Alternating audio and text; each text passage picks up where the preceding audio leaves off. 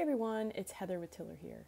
In this video, I'm going to show you how to transition your Mint data into a Tiller Money Feeds powered Google Sheet or Microsoft Excel workbook. So I'm going to start out here on the Tiller console, and in this particular case, this demo user has already started their 30-day free trial of Tiller and has connected one financial institution, in this case a credit card from Capital One, and that is the same account that I have connected over here in Mint.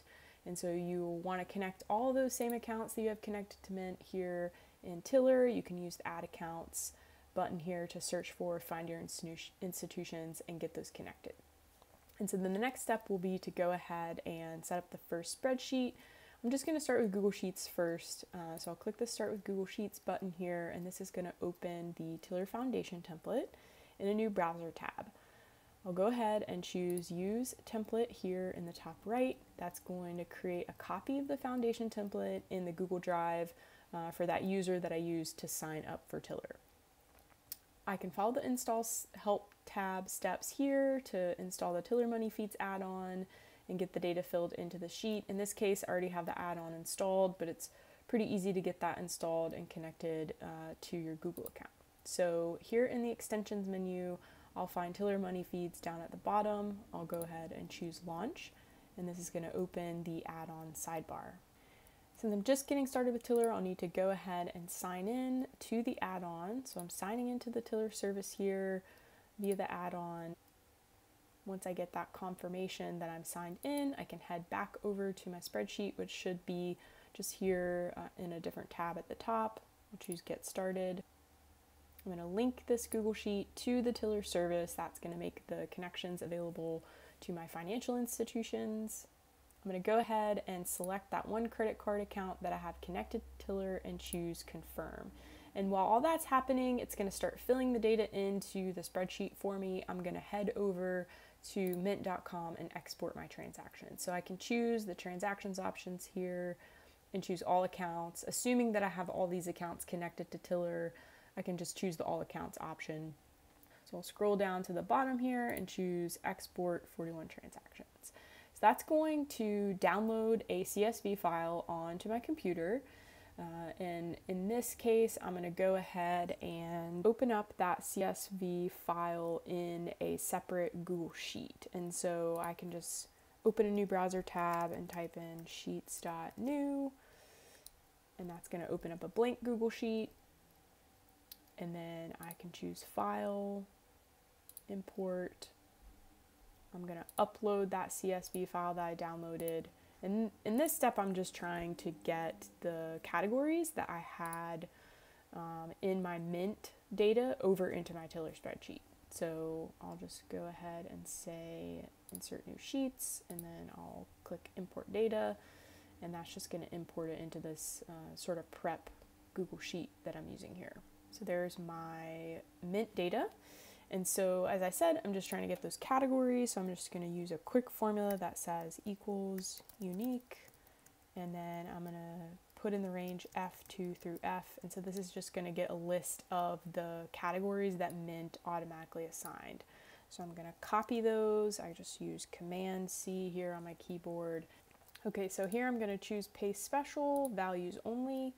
And then I'm not going to worry about the group right now. I can come back to that in a little bit. So I've got my categories from Mint into my Tiller Foundation template. So the next step is to go ahead and get that Mint transaction data into the spreadsheet. And so you can see here in my transaction sheet, that process of connecting Tiller Money Feeds to the sheet, it filled in all the data for that credit card that I had also connected to Mint. And so I can decide how much of the data I want to actually import from Mint. In this case, it looks like, I have pretty much all the same data from the Mint export that's in my Tiller transaction sheet. When you first connect an account to Tiller, it can pull anywhere from 30 to 90 days worth of data. So I don't want to get duplicates. And so in this case, I'm just going to clear out the transaction data in the transaction sheet that Tiller filled in and import the data from the Mint export instead, because it's already categorized and I don't want to end up with duplicates. So I'm just going to select all that data and hit the backspace or delete key to clear that data out. Now that data is still in our database, so if you created another spreadsheet with Tiller, it would fill all that data in. But in this case, we just want to import the data from the Mint export. And so the easiest way to do that in Google Sheets is to use the Tiller Community Solutions add-on. This is a separate add-on from the Tiller Money Feeds add-on. You can get it by going to add-ons here at the top and get add-ons and search for Tiller Community Solutions. I already have it installed for this Google user, so I'm just going to go ahead and choose launch here. All right, and then I'm going to head into the tools section. I'm going to go to import CSV line items. I'm going to click OK because it needs to add a column for me. And then I'm going to choose upload CSV file. These are all the different file types that are supported. So I'll upload CSV and I'll just grab that Mint export CSV file, choose open. There's a couple options here. You can just kind of use the defaults or you can shift the date range of the transactions that you want to import. This can be really handy if you just want to import historical data into Mint rather than the up-to-date data and rather than clearing all that transaction data out, you can just import historical data as well. And then I don't need to filter it because there's no data, and I don't need to change the date range because I cleared out that data. So I'm going to go add to transaction sheet, and it's going to import all of that transaction data from that Mint export. It's all already categorized. It's using those categories that I copied in from that Mint export.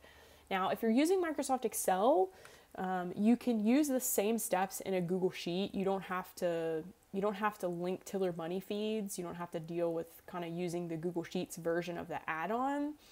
You could just use the foundation template, go through those steps of adding the Tiller Community Solutions add-on and importing the data into the transaction sheet in just like a blank foundation template, and then copy and paste that data over into your Excel workbook as an easier way to get the Mint data in, because we don't have the same Community Solutions add-on for Microsoft Excel right now to do the import as I demonstrated for Google Sheets. And so now that I've got the data in and it's all categorized for me, just to talk a little bit more about Tiller and how to kind of keep going in the template. So in the category sheet here, one of the things that is great about Tiller is that we allow you to customize your categories. So if you decide that you don't really want to use Mint's categories anymore, but that was a great starting place, you can go through and edit the existing categories that you pasted in from Mint.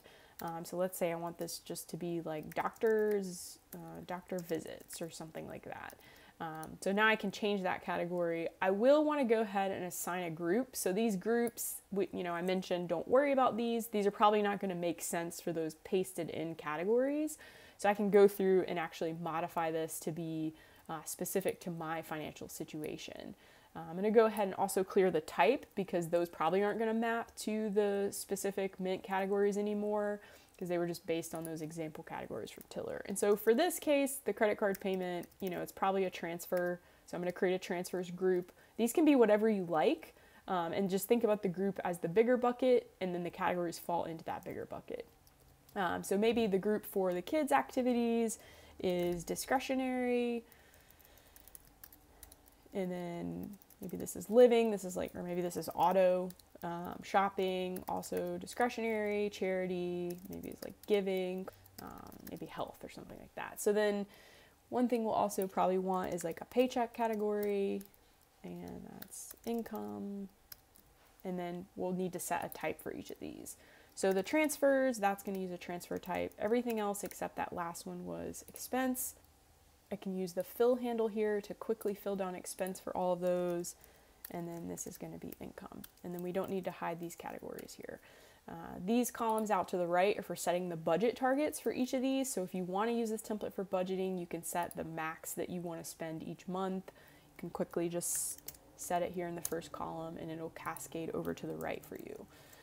And then from there, you can update any of the categories here. So for example, we changed that one from doctor to doctor's visit. So we can see that that's now showing as invalid because doctor isn't an option in the list anymore.